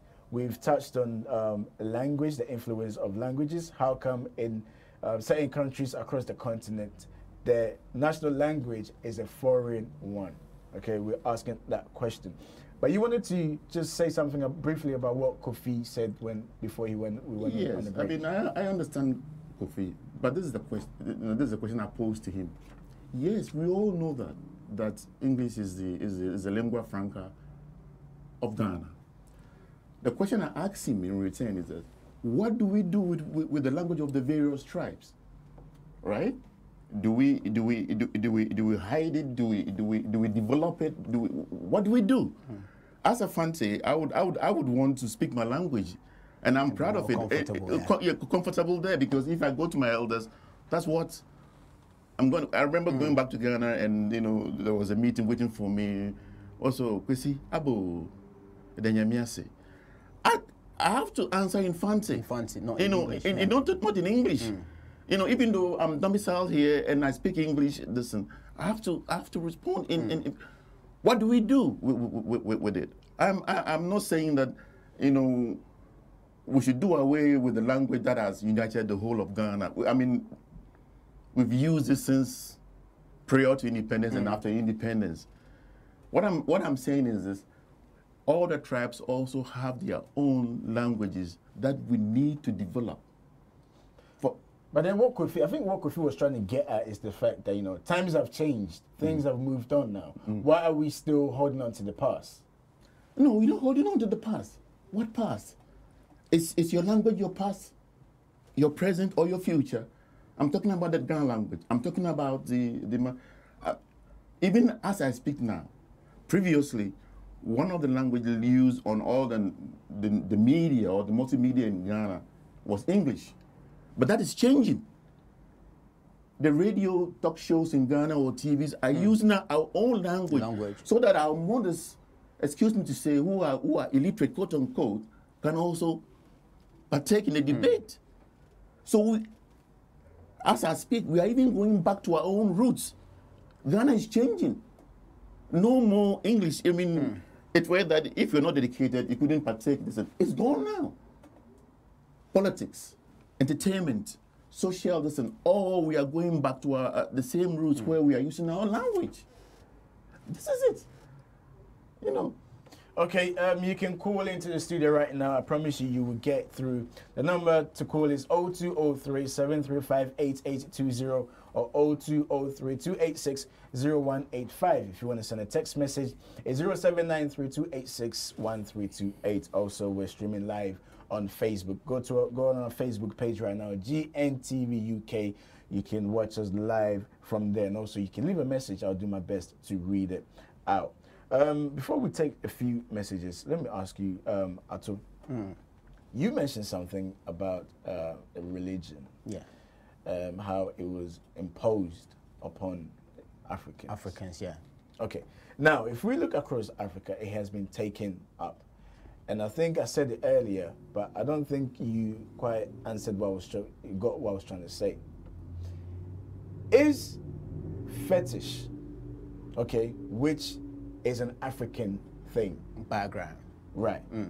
Would you say that is of, so to speak, that is of the devil? Would you say that? Jones, I think we're getting a bit twisted here. And sometimes I would say I believe in herbalists. I believe in herbalists because gone are the days that when someone is sick or someone falls sick in Africa, they use these herbal medicines to cure the person, and there was nothing more like this paracetamol, this chloroquine, and even these days we have some of this medication known as the try and error. They use it to test you and stuff and that. So to me, I think you know, bringing all this together, talking about identity, we've lost it so many times, and I think it would be good for us to go back and, you know, bring all these herbal medicines and talking about fetish priests and all of that. It's not evil, but it depends on the way, how you look it from a long distance, and you say maybe it's evil or it's not good or something like that. But I think it would be good for us to, you know, go back and take these things. And he also made mention of this identity stuff. To me, I think it's about time that we need to, you know, speak to our elderly people. I think these days we don't even speak to our elderly. Are you trying to say there's a disconnect? No, there's the disconnection. There's no communication between our elders and the youngsters of today. Sometimes they say 21st century. So even when you say something, oh, we are in the 21st century, so elderly people, they've done their bit, and you know that their time is gone. All right. Let's take the next caller. Hello, good morning. Hello, good morning. What's your name and where you calling from? My name is Daniel, and I just wanted to connect really talk and get really achieve where you're currently discussing, and I'm calling from London, by the way. Okay, Mano, what you got to say? What would you want to say? Okay, interesting. I would really challenge the notion that African culture is barbaric. You did make a description that I don't particularly like, the way you put the words, and say quote unquote, in describing African culture as fetish. What right have anyone got to describe Africa as a fetish, or describing our own culture and tradition as fetish? Why do you overtake priority? That is absolutely unacceptable and should never happen in any shape or form. I think, first of all, we need to understand is that people culture are their own identity. And for us, being Africans, and by our culture, we should be described as the people we are, and not by calling us names. Describing it as quote unquote fetish. Okay. Totally unacceptable. All right. Okay. Thank you very much. That's Emmanuel there. He's talking about fetish. Well, before you come on, okay, let me hear what you got to say, Peter, before I go and take a few messages. I was listening to a radio program a while ago where this medical doctor had gone to Ghana and treated those with mental disease. Yeah. And then he made another observation. He said, you give them all the medicines and they will take it, without exception. But the Ghanaian will tell you one thing, that it's spiritual. You need a spiritual healing. It's not just a Ghanaian. It's an African thing. Yeah, it's not just a Ghanaian. Yeah. But then he was in Ghana, so he was quoting again. And in the West as well. In the West also, he says, I didn't understand that part. It really bothered him. And I just sat back in my seat and I said, but you wouldn't understand. How can you understand this when you are not of us? Because for us, the human being, the definition of a human being is different from you. You know, we say the okra, the sunsum, which come from the father, and then the blood and mother, which come from the mother. That's why most accounts are matrilineal, because they believe that the mother who gives the body form to you. But it's the spirit world. That is, if in Ghana you say also, you're sunsumazi, it's spiritual, because we all have always believed in that. It's always been there. It's always been there. People say Anyan. Witchcraft. Witchcraft. But then, Anyan is in its deepest meaning, it's not something evil. In fact, it was encouraged. I remember this was saying my witchcraft was encouraged. Was encouraged. Let me tell you, it was encouraged because it says, if there is a clan and it has not got witch in it, or witches and a wizard in it, they will die out. Because they were there to protect the clan or the family from spiritual things. Yeah. But hold on. If that's what you're saying, yes. But now you got families praying against. That's what I say. But let me tell you something. Okay. Interesting. If you remember A.B. Crence's song, Papa. Okay. And it says the white man's witchcraft uses it, but the black man is for this. But originally it was encouraged until Christianity came in. And that's when people said, no, we have to stop this. You see? So going back to its very roots, it was encouraged because it says, oh, he or she is there to protect the family or the clan from spiritual things. So the Okonfo or Edinsifo were those people who could travel in between the spiritual world and the physical world. For us, who cannot do that? So when you're talking about the fetish or whatever, it was those who were able to cross into the spiritual world. To communicate. And communicate for us. For those who can't. So it was encouraged. So if you went to, let's say, a herbalist, even though he's going to give you the herbal thing, he says, oh, let me invoke the gods to help out in this. It's okay. It's very deep. Let me just take a few messages on Facebook. Frederick Enyan is saying that English is not the language of Ghana nor of Africa. Yes. That's an imperialistic thinking.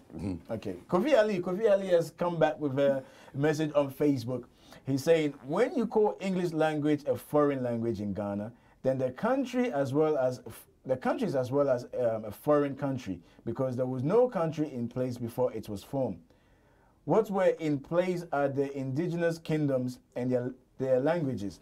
Now that a new supernation and language has come into existence, we just have to adapt and leave the old, the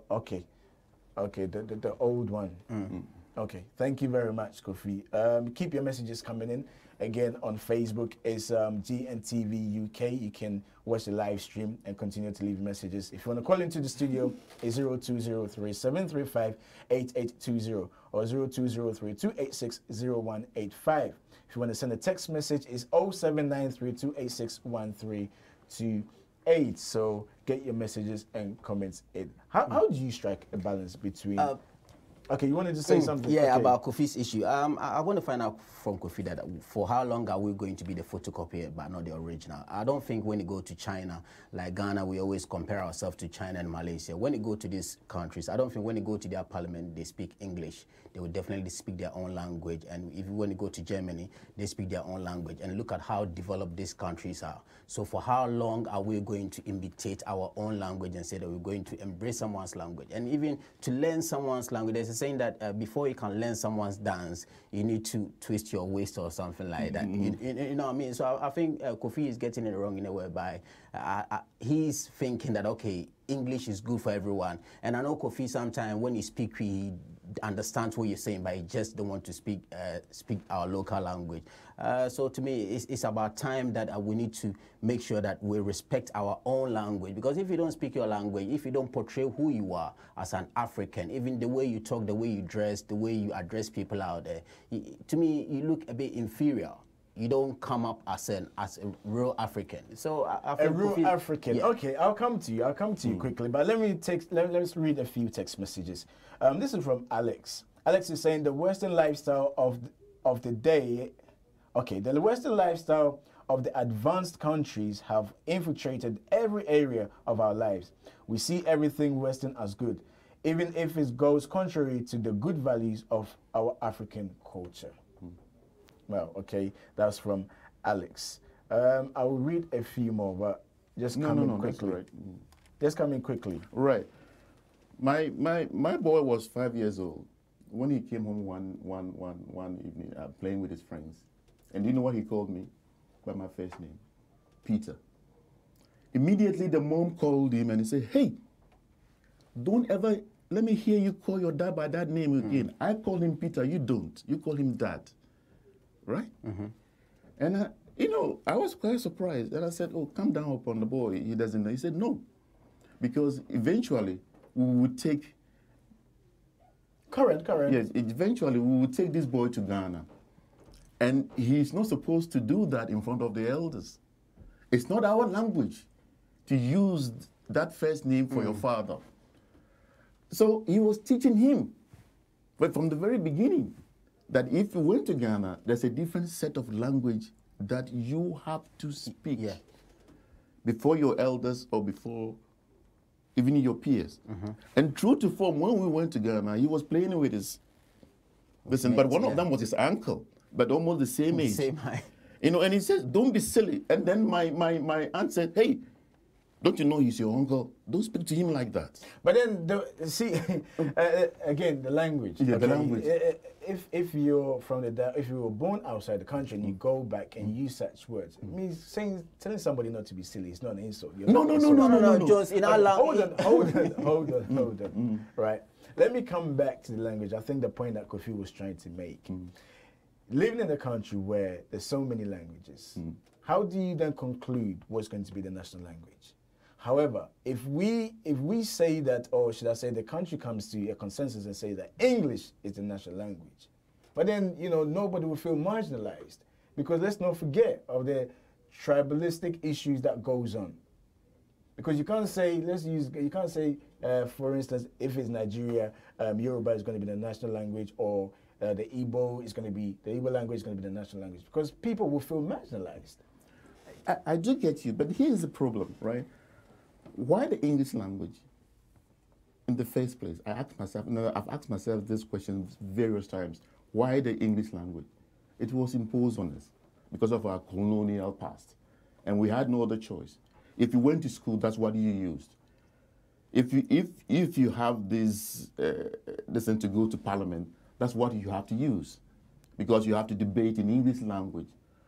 But if I have to go before Ogwa or Manhini, I don't think he wouldn't tell me speaking English language to him, knowing very well that I'm a Fanti. Fanti, he would want me to speak Fanti to him. Even when you speak English, they will have a translator for to translate to him. So it's something like I always say. Here we are. What about our mothers and fathers who have not been to school and who are still there using our language? Our language. What do? I go to school, Or I meet you, I speak English language. But what if I go home, I'm going to speak my language to them? So we have no other choice but to use the English language as a medium. Okay. Yeah. All right. I'm going to take a quick break. When we come back, we'll continue the discussion. Make sure you can to call in and also go on Facebook. We're streaming live on Facebook, okay, and leave your comments there. I'll take more of your text messages. I'll read them out when we come back from the break. This is Talk Africa on GNTV UK. We'll be right back.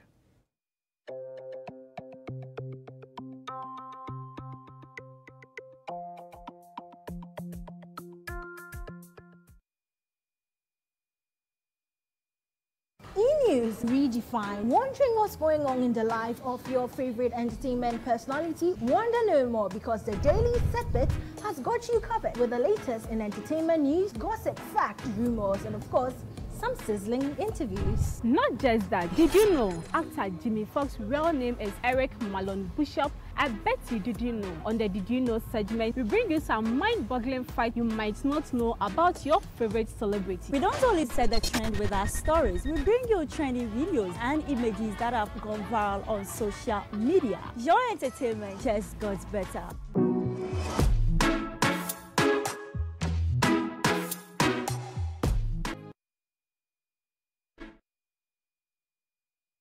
Majority of you only pay attention to us after years of unremittent persistence and rejections, whilst we challenge the way it has always been done.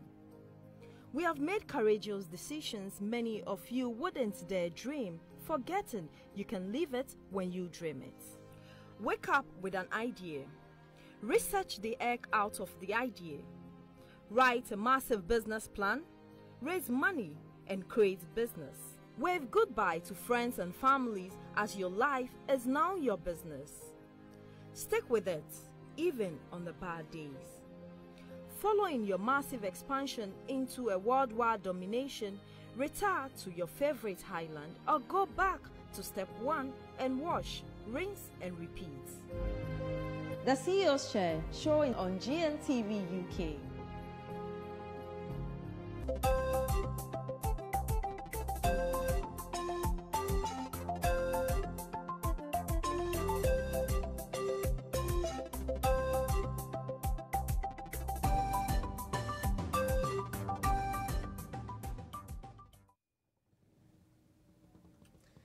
Welcome back to Talk Africa with me, Jones. If you just joined us, we're having a very, very interesting discussion this morning. We're asking a simple question. Are we losing our identity as Africans? You can join in the discussion by calling into the studio on 0203-735-8820 or 0203-286-0185. If you want to send a text message, it's 0793-286-1328, or go on Facebook, GNTV UK, and you can leave comments there. And there's some sort of discussion going on there right about now on Facebook. So do get in touch. Now, let me read this very quickly before we move on. I can see there's a lot of messages popping up on my screen. Don't worry, I will get to your messages very, very quickly. Okay, now in the 18th century, there was a missionary with the name of Edwin Smith. Okay, he wrote a book which was called European Colonizers, which European colonizers used to suppress Africa. The title of the book is The Golden Stool, and he writes, the first method begins by destroying the institutions, traditions, religion of the people, and then superimpose upon the native ruins whatever the conquering governing power considers to be the better administrative system. So then, which brings to mind what you were saying, that these type of things, like the spiritual things, were already there. So then, them coming there, destroying it, and imposing their way, different culture on us. But if you're saying we already had this, are you saying then that the Christianity faith is wrong, it's not good for Africans? Well, that's debatable. You can say yes or no. Because if you say yes, it is, it's because it's able to erase what we originally believed. It has. Because right now, if you went to Ghana and then it says poor libation, they said no. Yeah, that's evil. That's evil. Right? But then here, let me tell you, let me say this. My uncle had bought palm wine, and then he poured some on to the ancestors, onto the ancestors, and then to the earth. You know, and there was a guy there. He said, "Uncle, I used to be doing this," and then he said, "Sit down. Let me teach you something that you don't know." Come closer to your mic, please. He says, "God gave us this earth. That's why we call the Fantis call it Asasefua, and Asante say Asasesia, because he says the earth is like a mother to us. It feeds us, it clothes us, it heals us, it does everything. And even when we pass, it takes us to his bow.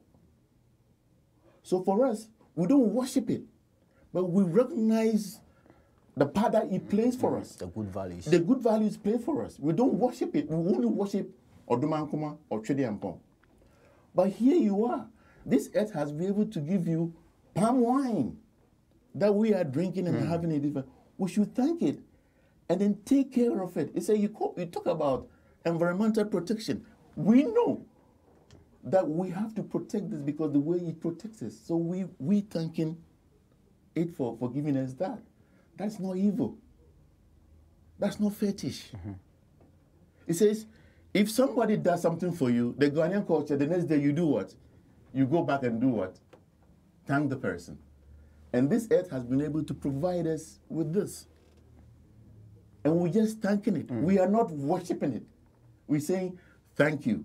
But the white man comes in and says, what we are doing is wrong, and then we all accept it that it is wrong. It says, listen to how we pour libation. What do we do first? Chediampong Kwame. Yes.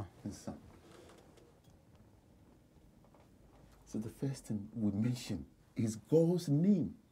And then when you mention God's name, then the list goes on, and you start calling. No. Then it says second. It says Asasiya Insan. Okay. But here it says then let's translate it for us. Yeah, okay, Asasiya. It says Mother Earth will give you drink, and then it says we go to our ancestors. It says, have you ever heard the Queen naming any other name as apart from William and Charles and Charlotte? Listen, because they are their ancestors' name. Right? They are their saints. We also have our Nananum, who are our saints. It says when we do naming ceremony, we name it after somebody who has come and done a good deed. Yeah. Never anybody who has done a bad deed. So we also have our saints we call Nananum. It says when you go to the Catholic Church, they interject, it says, oh, St. Patrick, pray for us. Yeah. So why can't we say our Nananum, pray for us? Okay, let's bring in Brown Eye. Brown Eye, you share the same views as Peter here? Yeah, definitely. I perfectly agree with what he's saying, and I'll make a quick example. Like myself, when I was growing up. Hold on a minute. I introduced you as Kenneth Johnson. Johnson, and now I'm saying Brown Eye. Okay, just excuse me. This is what we call him here, Brown Eye. But Kenneth, continue for me. Yeah, I'll make a quick example. Like when I was growing up as a little boy, I had this problem with my hair. I never had any hair on my head, and at that time there was hospitals and stuff and that. But guess what? They used this plantain leaves and also palm nuts, the black bit at the end of it. These are the stuff that they use to cure my hair. So that's when I started getting hairs and that. So I asked myself that if I say I believe in our culture, even for me to remember those days, what they used to cure me, why would I say that I'm going to ignore my culture and where I come from and my identity? So there's no way I'm going to say that I will embrace the Western, or even though I would do certain things, I will use mobile phones, but my mentality and the way I think, the way I do my things, I know definitely I'm coming from a place whereby that's not what I was brought up. Maybe I'm just here to learn something, but in my mentality and everything I do, I think there's no way I'm going to dash my culture into the bin and do something different. So talking about our identity, for instance, we've lost it, and it's about time that our ancestors and also our parliamentarians and stuff, they need to at least try and use our language for our brothers and sisters. Like Uncle was saying that his son called him by his first name, which it shouldn't have happened like that. But then let me ask you, I mean, we're saying as if our culture is no more. It's still there. If you want to practice it, surely you can still practice it. No, our culture has been erased. Jones, I remember a friend of mine, I normally use this normal African cloth as my scarf. And my friend was like, oh, Browner, how come every time you're using this African, why don't you go to Marks and Spencer? But I'm like, what are you trying to imply? I'm trying to portray my culture out there, show the people out there that this is where I'm from. And even sometimes the people that are not Ghanaians, when they see me wearing this, they say, oh, it looks really nice. But when you meet your own Ghanaian, they will tell you, how come you've got this cloth on your neck? How come you've got this African bag and all of that? Why don't you dress as you are living in England? And I said, but how can I portray my culture to the people out there? I'm not from the West. Let me say something. I'll be very honest. Because obviously I've seen my mom and my dad, you know, very cultural people. And even to extend my older brother and also my older sister. And my younger sister as well. But with me, there's 5 of us. The third born, I'm the last born. We were not that comfortable with wearing the cloth or the jumper. So when my dad passed away, we went to the funeral. And we had to wear the cloth. So we managed to put it on, and then we sat down. And it got to the point where we had to get up as a family. Myself and my older brother, we both sat down because the moment we tried to get up, the cloth kept coming off, and we didn't know how to fix it. So we sat down the whole time, just sweated to the point where my older brother went, look at the both of them. They're struggling with the cloth. And then essentially my uncle taught us how to put the cloth on. At that moment, I think that was when I really started getting into the prints, wearing the prints. Whereas before, when I was back home, I used to wear it. But then when I came here, it kind of became a bit foreign to me. Yeah, I can get you because, you know, it depends on where you're born and or where you are domiciled. Whether you're domiciled in Ghana or in the Western Europe and or Americas, or whether you were born Come here. closer to the mic. Yes, or whether you were born here. You know, it's all had its own perspective. I remember very well that I was asked to conduct a marriage ceremony because my friend has been in Ghana and he couldn't come back, and his son was going to marry, and he said, "Oh, Peter, could you do this for me?" And I had worn a white and black Edinkra, this and that's normal. Guess what? A lady who was born here, Ghanaian, came to me and said, "Unks." That's why he called me Unks. Why are you wearing white and black? I thought it was for funeral. And that's why I sat her down. I said, "Would you excuse me?" Everybody out, and I sat her down. I said, "Look, let me tell you something. Yes, it is. The black is mourning color for Ghanaians, or white and black for various reasons, if the person has gone on a little bit in age. Yeah. And we all know that. But also the black is a symbol of maturity. People didn't know that. If you watch the YouTube, you could see that Mampohini was going before Dasantehene to be sworn in. All of them wore black. The black is not, in that sense, was not a color for mourning, but of spiritual maturity.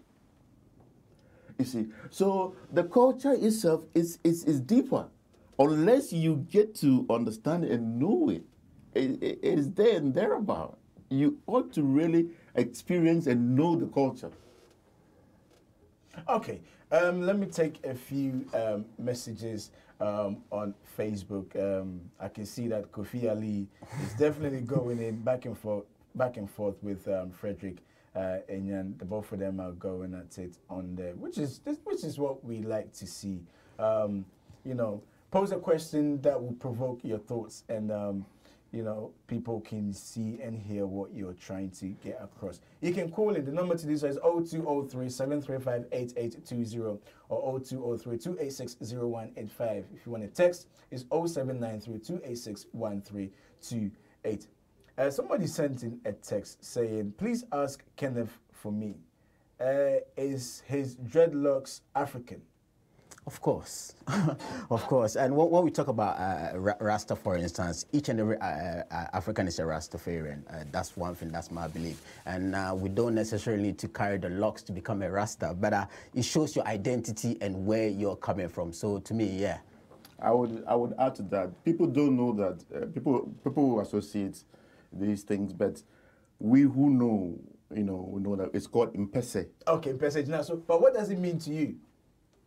Well, talking about my hair? Yeah. What does it mean to you? No, carrying my hair, it's more like having my natural hair, and it means a lot to me. Anytime I see my hair, I cherish my hair as my baby and as my everything. So to me, it shows my identity, it shows where I'm coming from, and it makes me who I am.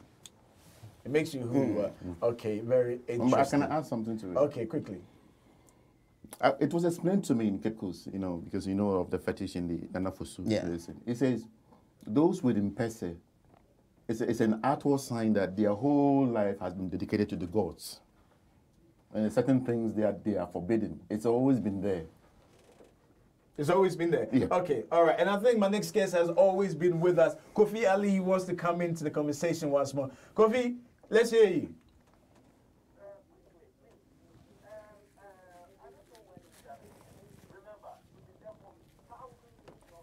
Yes, but we were not producers of clothes. So if some group of people recently have started wearing black clothes to go to funeral, how can we say it's a... Some people are doing it because they think it's nice, right? Now, with my brother Kenneth, Brown Eye, you have chosen to live in a certain way so that you protect your identity. You can't say it's our identity, it's yours. An individual chooses to do things their way, or a group chooses to do things their way. That is not God's way. Our way is how we move along as undetermined. So please, let's stop confusing the culture and identity the way we are doing, because we need aeroplane making is our identity. If we are, it's part of our culture, because we also travel. We should be talking about this. Thank you very much. Okay. Kofi, thank you. You want to respond to... The only response I would give to Kofi, where in the Bible was there barber shop or was there any salon and that? So to me, if he's saying that it's not our culture, we all believe in the Bible and we all believe that we were created by one man. So I'm trying to portray what my ancestors left, and I'm trying to continue the same thing. Okay, go on. Yeah. The question I will pose to Kofi is this. It's as simple as this. Look, we as a people, we as Africans, we as Ghanaians, as Togolese, as South Africans, as Zimbabweans or whatever, we were a people with culture, right? With traditions before the white man came. Even if we were nations, as you were saying, like the Fanti nation or the Asante nation or whatever this thing, we were a nation with culture, political culture, social culture, all sort of cultures that we had before the white man came and imposed itself upon us. Are you saying that we have to do away with our identity? Who we are as a people? Who we were, who we are now, or what we will be in the future? No, we can't. Our point of reference for any Ghanaian is our culture. I have been to so many occasions here, whether it's wedding and this, and guess what? Wache, yeah, Kelewele, Kenki, Diru and stuff. Yes, people are trying just not to, for one day, not to serve fish and chips or any other European food, but Ghanaian food for the Ghanaians to know that this is who we are. Okay, Kenneth, if somebody was born here and for one reason or the other, they're not able to speak their mother tongue, would you classify that person as somebody who have lost their identity? I wouldn't say they've lost their identity, but the person I would blame is the family or the parents. The reason I ask you that question, because earlier on, Peter did say that if you've lost your mother tongue, more or less you've lost something huge. That's why I'm asking you that question. Yeah, you've lost something, but to me, it's not your fault not to learn our language. It depends on the person that gave birth to you or your parents that will lead you to that line and say that this is your language and this is the language that you need to be speaking. But to me, I was saying that, okay, your parents will speak the language with you, but when you go out there, you speak to your friends. And sometimes I think we have a breaking barrier when it comes to communication in African homes and stuff and that. That's why we have all these problems, let's say our nephews and our brothers and sisters not being able to speak our language. So to me, it's about time that we need to have classes that will show our brothers and sisters that the language is a very nice language. You know, when you speak it, it stands out. It makes you who you are. And it's about time that, yeah, we need to, English is nice. It's nice to speak English, but when you meet an Indian on the bus, they will never speak English with their kids on the bus. So in that case, does it make you less African if you cannot speak your language? No. Like I said before, it depends on where you domicile, right? So if you domicile in Ghana, by all means, you will be open to that, that environment where you speak the distance. But then if you domicile here and you migrated, you still can remember those languages. It is only when you were born here, and that's where it becomes a problem. And my son was born here. But we made a conscious effort that at home, we spoke to him either in Fanti or in Ekwapem. Because if he came and then spoke English to me, I would reply in Fanti. Yeah. You know, and then he goes, listen, then I would say it again until he gets what I'm trying to. Eventually, he got it. And he started speaking to me, even though with an accent. You know, it's only when he went back to Ghana that when he came to me, you know. I'm so sorry. I just see one message from Kofi on Facebook. Yes. I think maybe I might share it. He said, my brother, anyone can eat anything if they choose to. Does it make it special? What are we doing? What we are doing is closing the door to change. Okay. So it is only when we went to Ghana that my son came to me and said, Dad, thank you very much, you know, for this. Even though I can't speak it, I feel at home because I can get my message across to them somehow, and they laugh at me, but I'm learning. I really want to learn. And for the 3 weeks we stayed there, he made sure he learned a lot before we came back. Because he realized, he says, Dad, if part of me is Ghanaian, then if I go home, I must be able to communicate with them in that environment. I can't speak the English because I become an outcast. Okay, final words for you. Jones, last one about what Kofi just said. How nice would it be, let's say Christmas time, everyone is tucking into this turkey stuff and that, and you inviting your Western friend to come to your house and, you know, serving them with maybe tilapia or something like that. You know, it's about selling your culture to the people out there, letting them know that this is what you eat. Yeah, and quickly to add, there was this, I told you about this white man who met me in Brixton and asked me what that was a Ghanaian. The first question he asked, he says, do you know how to prepare groundnut soup? Okay. All right. Unfortunately, this is where we pause and say goodbye to our guest in the studio with us today. Thank you very much, Peter, for coming in. Thank you very much, Kenneth. And also, big thank you to Ludwig for joining us earlier on in the program. We will stop here, but let the conversation continue on our social media platforms. I'm sure at some point we will come back to this topic again. It's very huge. We'll come back to it. Make sure to join us tomorrow. Tomorrow is a big one we're discussing, okay? Tomorrow, are we losing the battle against corruption? We'll discuss that tomorrow. Make sure you tune in. From me, from my studio guests, from everybody here at GNTV on Talk Africa, thank you for watching. We'll see you tomorrow. Bye-bye.